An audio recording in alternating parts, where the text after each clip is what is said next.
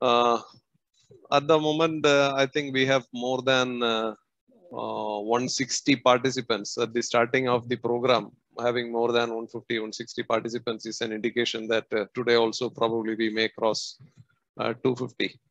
Anyway, good afternoon, ladies and gentlemen. I have switched off my camera because sometime it may eat up the bandwidth. To introduce myself, most of you know me very well. I'm a member in the BIS, some of the technical committees of ETD 20. Actually, today, two more participants, attendees from the same committee, Mr. Hemant Sali and Mr. Goswami.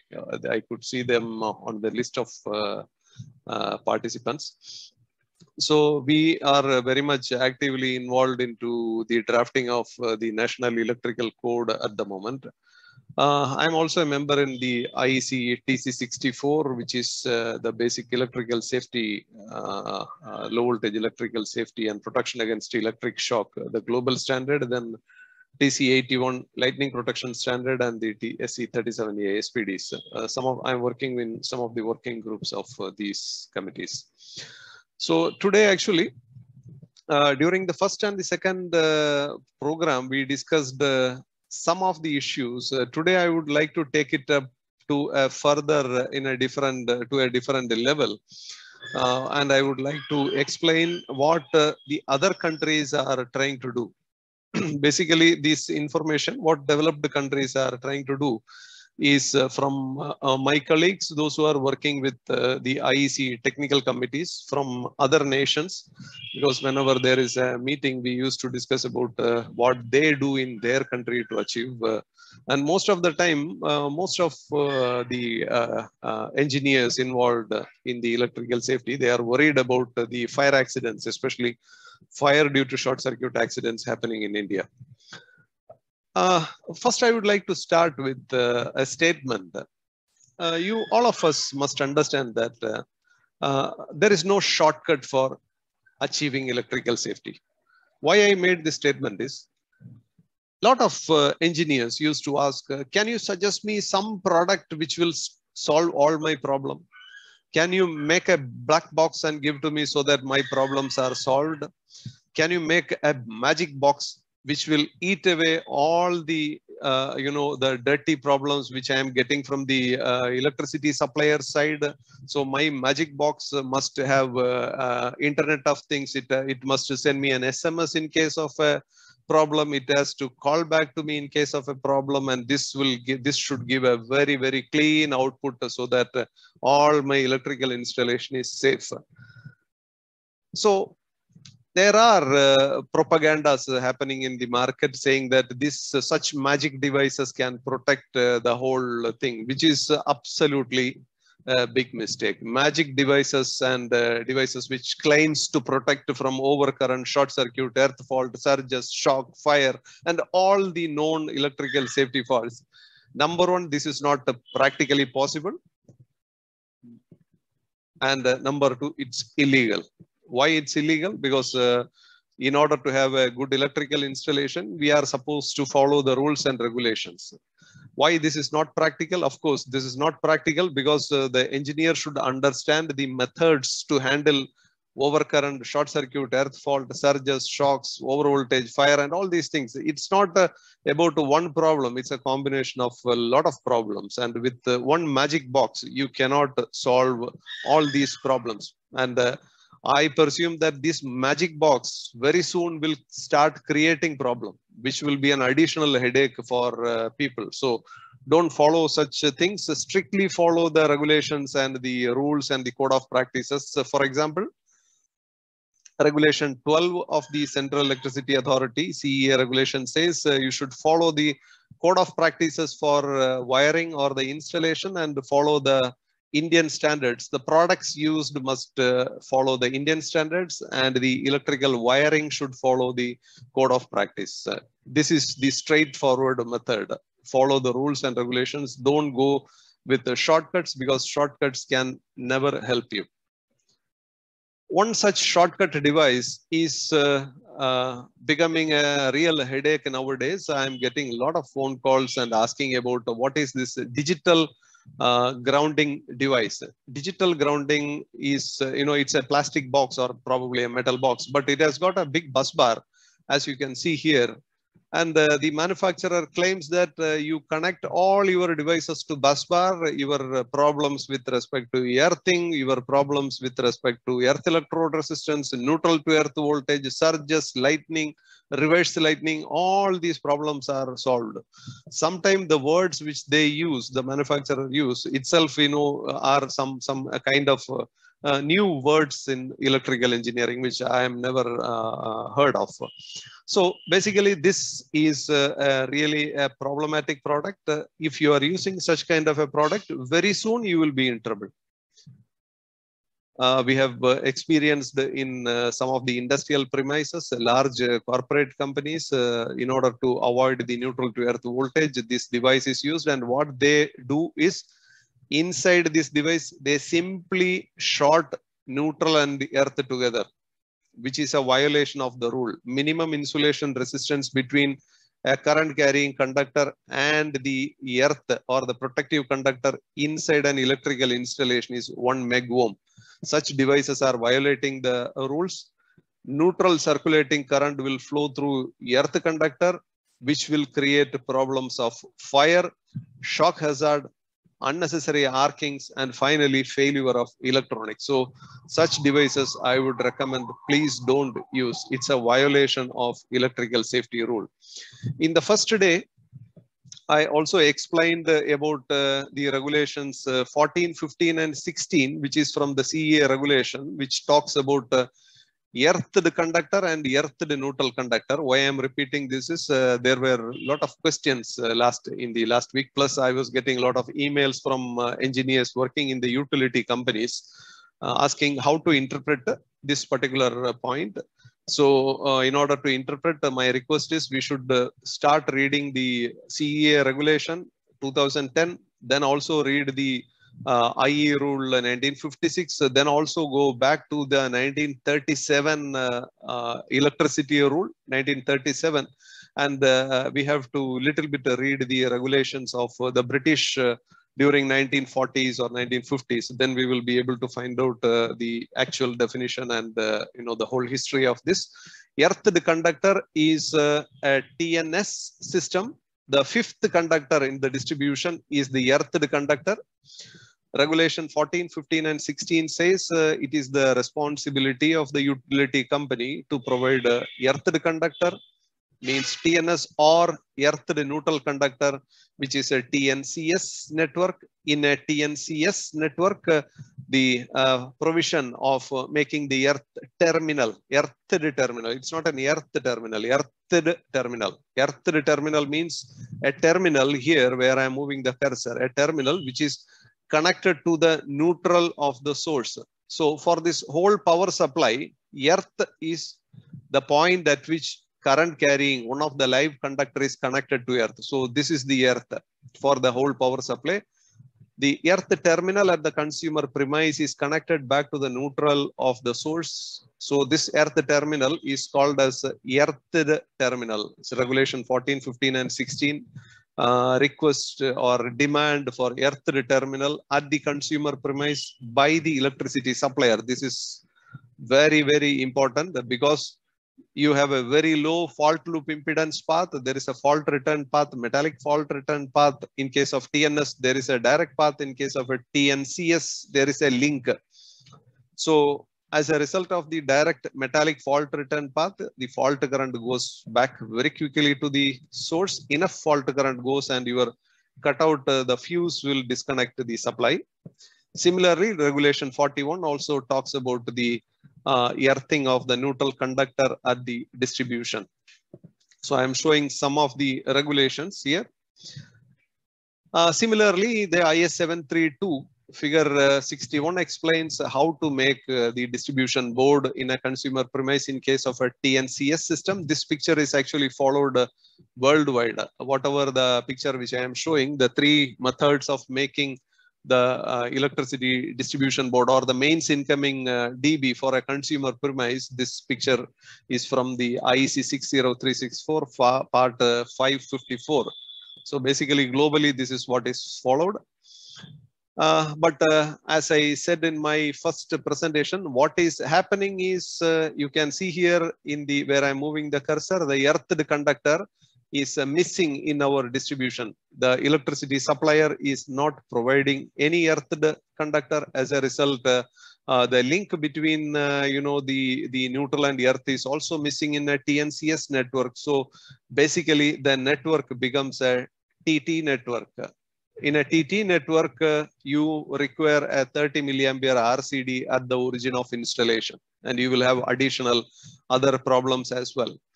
Whereas if you look at a medium size industry where they have, well, let us say 50, 60 kilowatt of connected load, a low voltage LT supply, working with a 30 milliampere RCD at the origin of installation probably may not work because of inherent leakage current of the devices.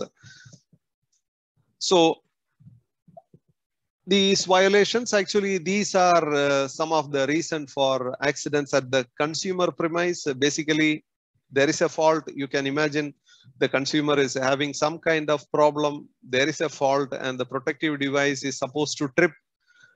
It is the responsibility of the power supplier, energy supplier to ensure that the consumer premise is protected. Of course, the consumer also have certain responsibilities, but it doesn't mean that the responsibility is only with the consumer, but the supplier is also having a responsibility. And that is the purpose of making the regulations. All these regulations are violated. 14, 15, 16, very, very important. I would say, I would repeat that ideally these violations shall be treated as a criminal offense by the management of the supply company. So why I put as management of the supply company is most of the time the last fellow, the last person who goes for inspection, maybe the lineman or the smallest employee is he is made the victim of such failures of compliance, and they are put into trouble. Actually, in my word, this is the responsibility of the management. In order to achieve, the safety, electrical system which is called a system earthing, are classified into earthed system and unearthed system. It is in the technical terms, it is called as a TNC system, TNS system, TNCS system, TT system, and there is one more IT, which is used for special application. IT is an unearthed system, which can be used for a specific location in order to achieve safety and continuity of the supply. Especially the earthed system called as a TN or TT system, supply must be disconnected to achieve safety. Whereas in case of an IT system, supply can be continued to IT system, supply can continue until the first fault, during the first fault. The biggest misinterpretation happening in India is, I always call it as a joke, 2 for neutral, 2 for body. There is nothing called 2 for neutral, 2 for body. It is a totally big mistake, totally wrong. You should not follow this particular concept. You will invite a problem. Similarly, the system like clean earth means connecting the earthing of all the electronic items together, connecting it to an earth electrode in soil, power items connecting separately to an earth electrode in soil, lightning protection separate is also a big mistake. Please don't follow it. Similarly, separate earthing, but everything under soil interconnected together as a grid or as a ring. This is also a big mistake. Please don't follow it. This is not what is told in the standard. What is the correct way of earthing of a generator? You can see here the picture 38 to 41 of IS 3043. The DG, the body and the alternator, both bodies are interconnected together to an earth electrode, not to an earth electrode, sorry, to a bus bar, an earth bus bar. Neutral also connected to a bus bar. The incoming EB supply, earthing TNCS is also connected to the bus bar. The load side earthing is also connected to the earth bus bar. So this is the correct way of earthing. This means different metallic exposed and extraneous conductive parts in your building must have interconnection, not under the soil, but above the soil, a physical connection. So this is the correct way of earthing. Now, The regulation, this also last program I explained, the regulation chapter 5, regulation 33 and 30 talks about testing of an electrical installation by the supplier. Of course, this is applicable for the supplier, energy supplier. Supplier should test before connecting. He should test and ensure that the here you can see 1 mega ohm, the insulation resistance between live parts and the earth or the protective conductor must be minimum 1 meg ohm. Somebody asked a question just before on the chat box, which I just in the Q&A, which I just answered. While testing, the gentleman has got about 2,150 mega ohm. Whether this is sufficient or not? Yes, of course, more than 1 mega ohm is accepted. Now, periodic inspection by the utility every 5 years is also recommended in the regulation. Of course, these are also, not followed properly. If these regulations are followed properly, lot of accidents can be stopped because the mistakes well in advance. Now, a lot of utilities. This is a little bit new. What I'm going to talk is a little bit new because last 1 week or last 2 weeks, I have got a lot of phone calls and emails regarding the what a utility should do in order to ensure safety of the consumer premise. And most of the time, a common subject which I am fighting, this is what I am trying to explain to you. The methods followed by the utility or the industries. Example for an application of a transformer, 11 kV by 400 volt transformer. The people wanted to make a test. They believe that making the soil resistivity test, earth electrode resistance test, plus touch and step voltage, riser integrity, gravel resistivity, and a long list of tests. A lot of engineers are asking us or me to support them to make these tests like step voltage, riser integrity, gravel resistivity, and all those things. And they wanted to do the test as per IEEE 80, IEEE 81, BS 7671, BS 747, 7430, and all. Unfortunately, only a little bit about the Indian standards are requested for. I don't know why our engineers, Indian engineers, always wanted to go behind the American and the British standard in order to test an Indian installation. These actually, the Indian standards are much more clearer and much more better. I would like to explain a small example.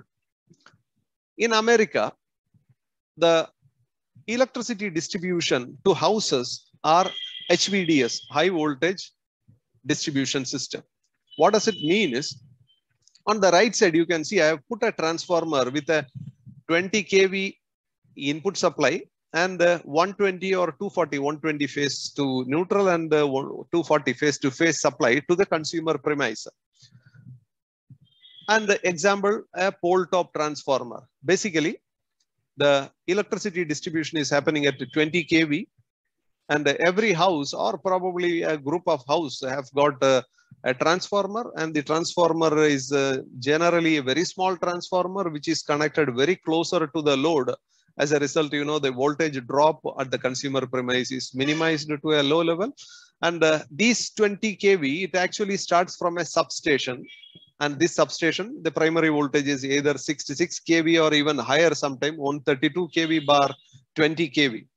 So according to the American system or the system in USA, what they do is this substation means the primary voltage is either 132 kV or 66 kV. Secondary voltage is 20 kV. This substation, they make the touch and the step potential reduction measures as per IEEE 80. This is a very good system because the definition is very clear. They know what a substation looks like and they know their system and they do the best. The touch and step voltages are reduced based on IEEE 80. And now the problem which we face is our system is a little bit different than their system. I'm sorry, I have put 66 bar 20 kV. This is actually a cut and paste mistake. It is, you can think that it's an 11 kV. We have a distribution of 11 kV and our transformers are comparatively larger in size. It is not 10 kVA or 20 kVA, but these are larger transformers, and one transformer probably is supplying to several consumers, for example, 100 houses, 200 houses, and that much. And the line length is long for public distribution and short for industrial distribution. Now, under this circumstance, what we are doing, the biggest mistake is we are trying to make an earth grid for this transformer as per IEEE 80.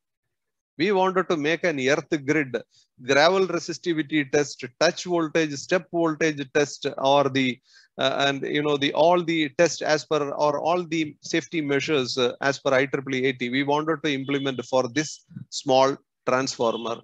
This is a misinterpretation of our system. If you go as per the American standard, you should understand what exactly they are doing, and we should do it. Don't try to apply the American system for our 11 kV transformer.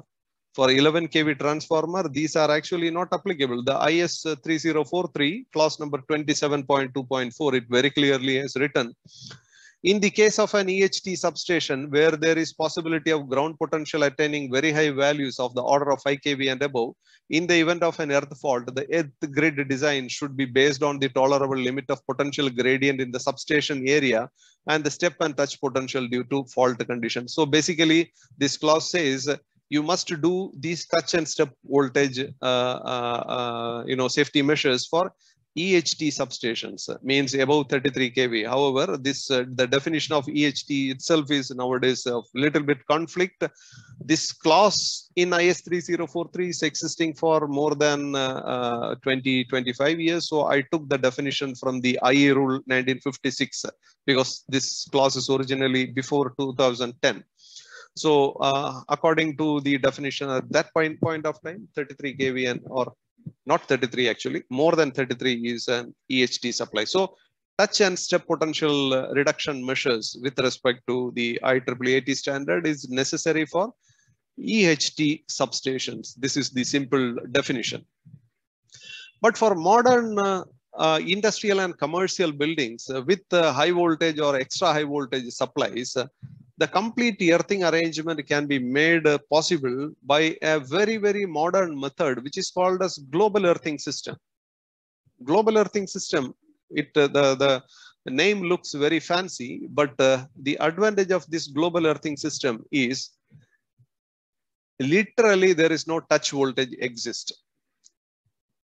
So I was testing 2 weeks back, I was testing an installation where they have a 220 kV substation, 220 bar 22 kV, and the 22 kV distribution goes to 8 buildings, and each of these buildings, they have 22 kV bar 400 volt transformers, because this is a data center, so they have a lot of load, I think about 75 megawatt.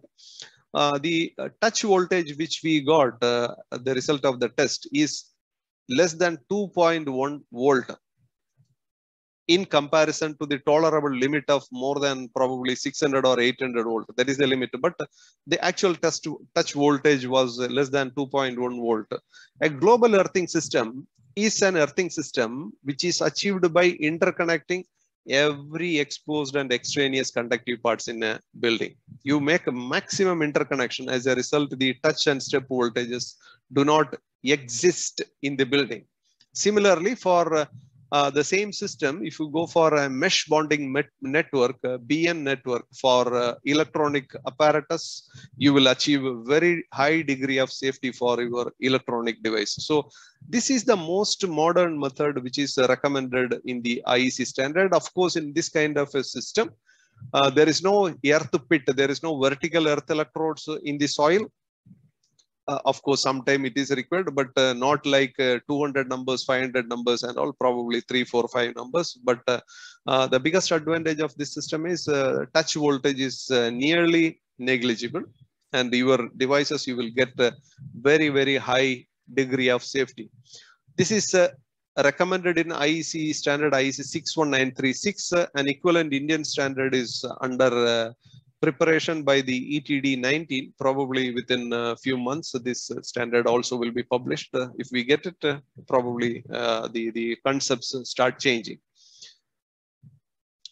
With respect to utility companies, one of the responsibility of the utility is the first responsibility, which I told you, in case of any problem, any fault on the consumer premise, the incoming fuse must disconnect within the time specified in the standard. Number two, the utility also should take care that the fault on the high voltage system, on the left hand side, what I am showing is duration of earth fault in the high voltage system. Of course, 11 kV transformer, in case of a fault on the 11 kV side, at the 230 volt side, a temporary over voltage will appear. And that temporary over voltage, there are two conditions: the disconnection time less than 5 seconds and greater than or equal to greater than 5 seconds or less than or equal to 5 seconds. There are two disconnection times. Greater than 5 seconds is an indication that the high voltage 11 kV side of the high voltage feeder or the high voltage transformer, it is an unearthed system. Less than or equal to 5 seconds is applicable for a earthed system. Imagine an earthed system, 11 kV side is going to disconnect in case of a fault at a time lesser than 5 seconds, lesser than or equal to 5 seconds. Under that condition, the maximum voltage, the maximum over voltage which is allowed inside a consumer premise must be limited to less than 1200 volt, or the maximum must be limited to 1200 volt. More than 1200 volt, the utility shall not allow inside a consumer premise, because consumers are having devices which cannot withstand such voltages. So it is the full responsibility of the consumer, of the energy supplier. But I had a lot of discussion with electricity supply companies, but this particular requirement, anyway, it is not there on the regulation, but it is there on the code of practices. But the awareness is quite less. The touch voltages, the IEC way, IEC 61936, it is explaining the touch voltage, permissible touch voltage. You can also find this chart table in the IS 732. The permissible touch voltage followed in IEC and IEEE, you will be able to see a little bit difference, but practically both are almost the same. What IEC recommends is a fault of less than or equal to 65 volt, or within 10 seconds the fault must be reduced. The touch voltage must be reduced to 65 volt. Why I am showing this picture is this is a mandatory electrical safety requirement, and sometimes the utilities are ensuring it. It is not the consumer who has to ensure it, it is the utility. I will explain how this is done by the utility. Now, disconnection time. Almost every developed nation, what I am showing in the picture is you have the distribution transformer, you have a consumer premise which is having a meter. Then inside the consumer premise, you have the distribution, and finally the fixed equipment and the portable devices connected to this particular installation. Now, the disconnection time during a fault on the distribution is the responsibility of the distribution company. Most of the nations have made regulations and fixed this particular disconnection time. Example, in a TN system, maximum is 60 minutes. Within 1 hour, in case of any fault, the HT supply must be disconnected, and this kind of regulations are made and they follow. Whereas in India, unfortunately, this is not very much followed. As a result, a lot of accidents are happening. So please understand that in case of fault, you cannot leave the circuit under faulty condition for a longer time. The maximum allowed times are in the final circuit. In case of TN system 0.4 second, and in case of TT system 0.2 second. At the main distribution circuits inside the consumer premise after the meter, it can be in case of TN system up to 5 seconds, or in case of TT it is less than 1 second. These voltage, these disconnection times are applicable for up to 230 volt. But now, when we talk about electricity supply companies, a big discussion starts happening. They say our supply is not 230, it is 240. Yes, of course, if your supply is 240, then the disconnection time is even smaller. In case of a 240 volt supply, the TN system disconnection time is 0.2 second and TT is 0.07 second. That, defining the voltage is having a little bit risk here.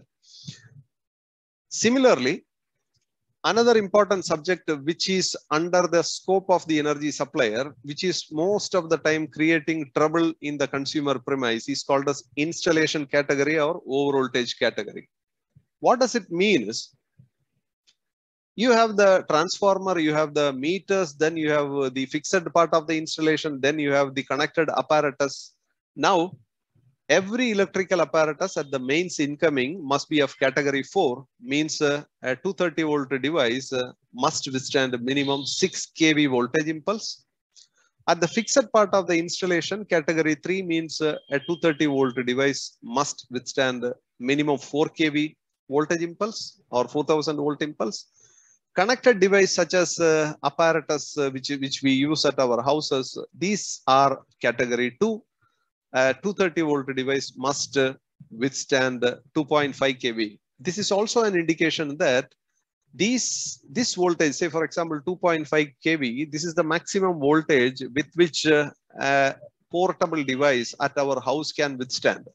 But imagine, due to a fault on the high voltage side of the transformer, if more than 2.5 kV comes into our house, then of course our TV, fridge, and all these electrical apparatus will fail. And as a result, a lot of cases are recorded where fire accidents happened. Fire accidents due to a high voltage fault at the transformer. Similarly, the category 1 devices are also there, means a 230 volt device which can withstand only 1500 volt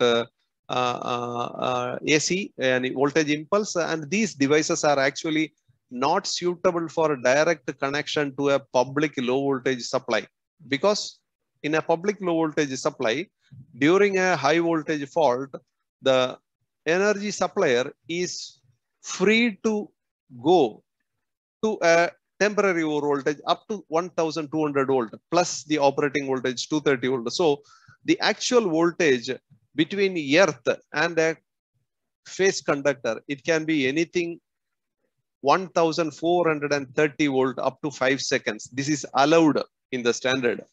And the utility is not supposed to send more than this voltage into a consumer premise. So this is very much there. So category 1 device, we are not supposed to connect directly to a public LV supply, but this is the, these requirements are there in the standard, but only few of the consumers follow it. Category 1 device, one of the example is some of the variable frequency drives, some of the power supplies, they are category 1. Technically, we are not supposed to connect it to the energy suppliers direct supply. We are supposed to have an electrical separation in between. And this, what I wanted to explain to you is electrical equipment are classified into class 1. Class 1 means an equipment, example, a motor. In case of an insulation failure inside the motor, its body becomes exposed to a voltage, and if somebody touches this particular body, he will get a shock. And what the manufacturer says, the manufacturer's responsibility is he has to make an earth terminal of that particular equipment, and he has to put either the number 5019 or letters P or color combination green and yellow. This is the symbol of protective earthing. And now, most important, what the consumer must do is, once when you buy a class 1 equipment and once when you connect it to your building or to your installation, you must do protective earthing. What is protective earthing is, connect this terminal. This terminal means the terminal of that class 1 equipment to the protective equipotential bonding system of the installation. Then people will be trying to find out what exactly is this protective equipotential bonding. Let me skip these two parts. You can find this picture in IS 3043. I think picture number 14 or 15. I don't remember the number exactly. So it shows, in the IS standard, it's a black and white picture. I put as a color. So you can see the building and this, the green line, which is running all around item number 1. This is the protective equipotential bonding. Number 1, the green ring, equipotential bonding conductor. The old name is equipotential bonding conductor, but the new names are, it is either an MET, main earthing terminal, or a protective earth conductor. Now, interestingly, you see in the IS standard 1965 onwards, this is written: in case of small domestic installation, one is taken from the neutral link. Sorry, there is some small mistake. One is taken from the neutral link. That means it's a TNCS system. So basically, what this picture says is, M stands for exposed conductive parts, means major three-phase electrical apparatus. These three-phase electrical apparatuses are connected or protective earthed to the equipotential bonding system of your building by duplicate connection. Number 2, protective conductor in duplicate. This is actually double earthing. What double earthing means is, you have a protective equipotential bonding in your building and you are buying a new motor. The motor earth terminal must be connected to the equipotential bonding system with the 2 connections for redundancy. This is the double earthing. It has nothing to do with the 2 earth pits in soil. Every building must have a protective equipotential bonding, which is written everywhere in the standards and regulations. Protective equipotential bonding is created by interconnecting various exposed and extraneous conductive parts in the building. I often explain this picture so people know this picture very well. You have an MET, means a big bus bar, which is the zero reference of the whole building, and all the metallic parts, exposed and extraneous parts, must be connected to this particular bus bar. And the bus bar is connected to an earth electrode in case of a TT system, and to the neutral of the system, neutral of the source in case of a TN system. And this is whole thing is together called as protective equipotential bonding. So protective earthing means you should connect your motor or you should connect your class 1 apparatus to your protective equipotential bonding. That is called as protective earthing. It has nothing to do with the earth electrode in soil. IS 732, the picture number 68, I believe, you can see this kind of a picture. What does it mean is, you have a building. The rebar, this green at the center is nothing but the rebar, an indication of the rebar. Then you have an MET, and all the incoming services such as power supply, telephone line, cable TV, gas and water, all these incoming services, metallic services, are connected to the equipotential bonding system. This is very much necessary. And this bonding system has got 3 purposes. Purpose number 1 is reducing the shock voltage of simultaneously accessible metallic parts inside the building. Number 2, in case of any lightning over voltage coming through this particular line, the over voltages are limited to a minimum. And number 3, which is very important, whenever there is a fault on the high voltage side of the distribution transformer, and if the network is a TNCS or a TNS network, the shock voltage inside the consumer premise due to the high voltage fault is also minimized because of this protective equipotential bonding. So it's very important that in some countries, this kind of protective equipotential bonding, it is ensured by the energy supplier. So while checking, they also ensure that the interconnection, the equipotential bonding is made properly. Whereas in our case, the regulation says, regulation 33 says you should check the insulation resistance, and every 5 years you should check, but that basic itself is missing. The selection of conductors and the protective device at the final circuit, very, very important. Lot of places, recently, about a week back, I was discussing with one of the customer. Then I asked, okay, on what basis you are selecting the wire and the MCB? Then they told, if we have a chiller of, let us say, which require 32 amps current, then we put 63 amps MCB and we put a wire of wire which can handle maybe 35 amps of current. So which is absolutely not the correct way. You should follow these the calculation in the standard. You should select the wires based on the withstanding capacities, and it is not an easy task with which you can calculate something by your fingers and do it. Not possible. You have to be technically, you should understand the subject and you should do the selection properly. Also, people always think that an MCB, in case of any problem, MCB will trip, which is also not correct. An MCB, any type of MCB, B, C or D, if the current is 1.13 times of the nominal rated current, 10 amps, say for example, I put 10 amps is the current of the MCB, up to 11.3 amps, the MCB need not have to trip. Up to 1.45 times its rated current, MCBs of less than or equal to 63 amps, it can take up to 1 hour to trip. Higher than 63 amps, less than, it can take up to 2 hours to trip. This also means your wiring must be able to withstand a higher current up to this duration. Example, the wiring must withstand 1.45 times the current for 1 hour for circuits lesser than or equal to 63 amps, and for circuits greater than 63 amps, minimum 2 hours. The next disconnection part of a BIC and a D type MCB is a overcurrent of 2.55 times, up to 32 amps. An MCB of less than or equal to 32 amps, it can take anything between 1 second to 60 seconds.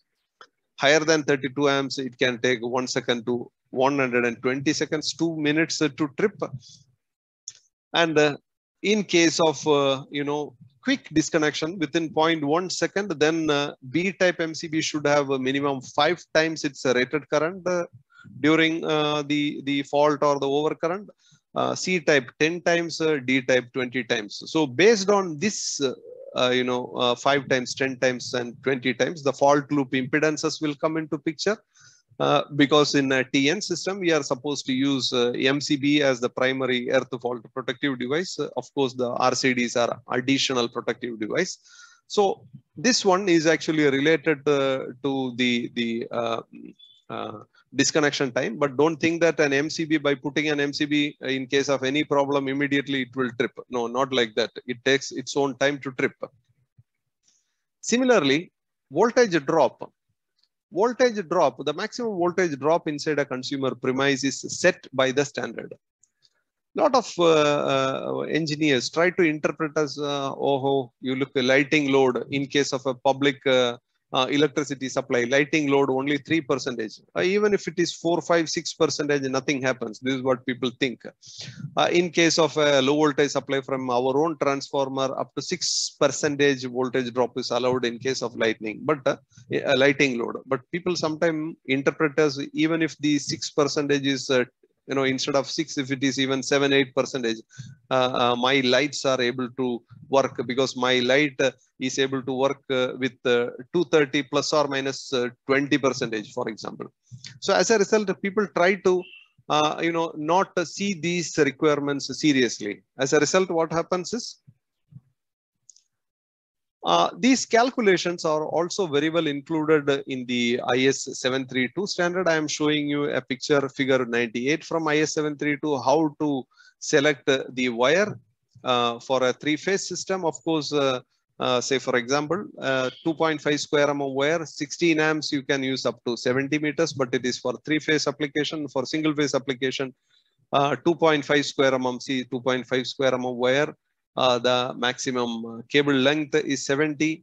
16 amps you can use for 3-phase, whereas for single phase you can maximum use it for 35 meters. All these, why I'm showing this is, all these calculations must be followed properly. I skip this one. The cross-sectional area of neutral conductor, which is also equally important. But often people think that neutral is not important. So if the phase is 6 square mm, let us use 2.5 square mm for neutral conductor and 2.5 square mm for earth conductor, which is actually wrong.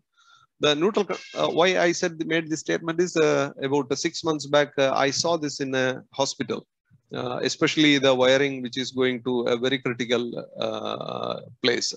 The phase conductor was 10 square mm copper and the neutral conductor was about 4 square mm, and all the equipment are single phase. Of course, the neutral conductor shall have the same size of the phase conductor for single phase circuits and multi-phase circuits, where the cross-sectional area, if the size of the phase and phase is up to 16 square mm copper, then the neutral also must be 16 square mm. More than that, we can, there are some excuses. So you also should consider harmonics in case of in case of the neutral conductor. Single phase, single core cable with armored with steel wire and tapes are not to be used in AC circuit. Conductors of AC circuit installed in ferromagnetic enclosure shall be arranged so that the conductors of all the phases and the neutral conductor and the appropriate protective conductor of each circuit are contained within the same enclosure. Of course, these are the additional requirements. Now, while selecting the MCB, the steps which you are supposed to follow is number one, estimation of the connected load in kilowatt. And first you should find out what is the current requirement, also the starting current. Then selection of the type of the MCB, because the first one is the load requirement. Then we should select the protective device. Third, we should select the wire, including its length, voltage drop, condition of installation, and the derating factors, and so on. Then you also should consider estimation of earth fault and short circuit loop impedance and the prospective short circuit currents, because your device is supposed to trip in case of a trouble. Applying diversity factor on the final dBs and selection and of the incoming circuit breaker of the the rating of the incoming circuit breaker, you can apply the demand factor and you can diversity factor and you can select. This is the step you are supposed to follow. Why I showed this is most of the time oversized devices are used, which is also one of the reasons for non-disconnection of the supply, which is resulting in accidents. Voltage drop. In lot of cases, a higher voltage drop means a higher impedance. So if the standard is saying you must limit the voltage drop to 6% for lighting load, if you have your own transformer, you should not cross that. If you cross, this means that the impedance is higher. It will lead to higher disconnection time because the fault current or the short circuit current is less. The higher disconnection time will come into picture and you are actually compromising safety. Similarly, a higher voltage drop is also an indication, voltage between neutral and earth, a high voltage potential difference between neutral and earth, let us say 8 volt between neutral and earth, is an indication of voltage drop of up to 16 volt in a single phase installation. So if you measure something 8 volt between neutral and earth at one point of an installation, so at that point of the installation, the single phase equipment, it's an indication that the single phase equipment at that location, that particular place is having a voltage drop of up to 16 volt, which is actually, we are going to the limits. We are not supposed to have that much voltage drop. Now, higher voltage drop or higher voltage difference, not a drop, in fact, higher voltage difference is also considered as due to poor earthing. This technique also can be used to find out whether the system is TT or TN. Most often, in case of a TT system with a very unreliable earth electrode or loose contacts, sometimes the earth to neutral, protective conductor to neutral voltage is either unstable or very high voltage. Of course, we are not supposed to follow TT system. As per our regulation, we are supposed to follow TN system. So what I wanted to tell you is voltage drop is also a very good way of finding out the probable causes of problems in the future.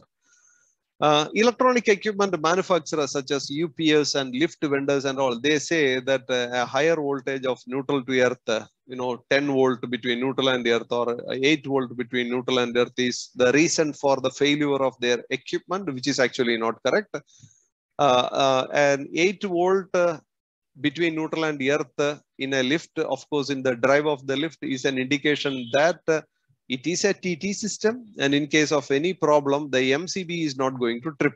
That is the way we should interpret it. So, in fact, the neutral to earth voltage of up to 50 volt between neutral and earth in a good system is supposed to not create any problem, because between neutral and earth, we are supposed to have 1 megavolt voltage difference. Somebody is writing, my voice is breaking. I don't know how it is happening. Sorry for that. Now, the voltage drop in foreign countries, how they think about voltage drop is, say, for example, I'm saying our voltage is 230 plus or minus 10%. You just take an example. What they say is, at the transformer, if you put the tapping to the maximum, your voltage output at the transformer is 230 plus 10%. You can make it in order to ensure that the last consumer during the peak hour is able to get 230 minus 10%. The last consumer, you must supply a voltage up to 230 minus 10%, and not more than that. Lesser voltage is a problem to the consumer premise. So the minimum voltage at the consumer premise is 230 minus 10%. So the transformer 230 plus 10%, consumer premise 230 minus 10%. It means a customer who is at X distance, his voltage is actually stable. It may be 230, for example, the first consumer, always his voltage is 230 plus 9%. And probably another customer is always 230 minus 9%. So how we should start reading these requirements are, imagine I have my house, which is probably 200 meters from the transformer. At morning, I get a 230 plus 10% voltage, and at the evening, I get 230 minus 10% voltage. This is not accepted. So we should start reading that this plus or minus 10%, we should read in such a way that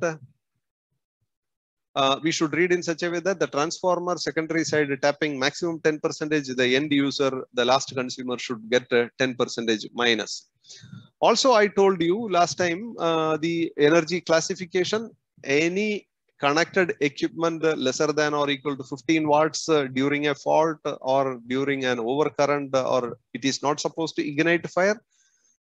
And 100 watts, of course, it may create under some condition more than 100 watts is a little bit danger. But now, if you are able to disconnect the supply within 3 seconds, of course, you achieve safety from fire. Less than 5 seconds or maximum 5 seconds and limited to less than 100 watts, probably it is still safer. But exceeding the limits of 5 seconds and 100 watts is always risky. This means that if we analyze the fire accidents, and if it is really from the short circuit, these are some of the techniques which can be used for analyzing the circuit.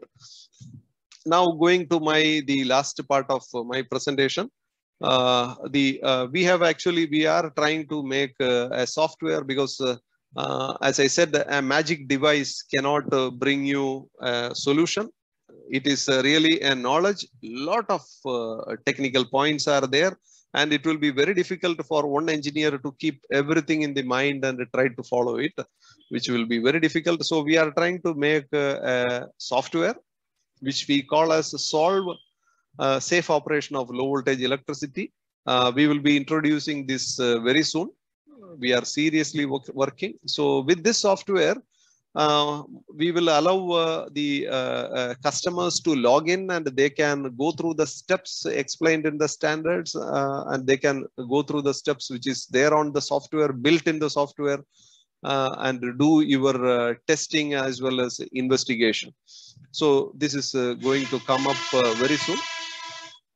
You can use this platform as to ensure safety. What we are trying to do is we are trying to make this platform to give some kind of design support with respect to safety related issues, not all the design things of a low voltage electrical system, but only the safety related points. Then we are trying to make trainings out of it. Then verification of basic drawings plus compliance to standards, support during erection, and all these points as a whole we are trying to include in this particular software. Most probably we will be making it or launching it probably within a month. So by this I would like to stop the presentation. Thank you very much for listening to me. You can also note down my email address and mobile number. In case of any doubts or clarification, please don't hesitate to mail me. My email address is gk@capeindia.net. My mobile number is 99625 222 Actually 544 I put, that is a mistake. 222 is the correct number. I'm sorry for that. Yeah, let me remove it. So you can note down, and you can don't hesitate to, but most of the time I may not attend the phone calls, but I'm always available in chats or WhatsApp or whatever. You can use it, and we can answer to you. So by this, I would like to stop. Thank you very much, and over to you, Mr. Dominic.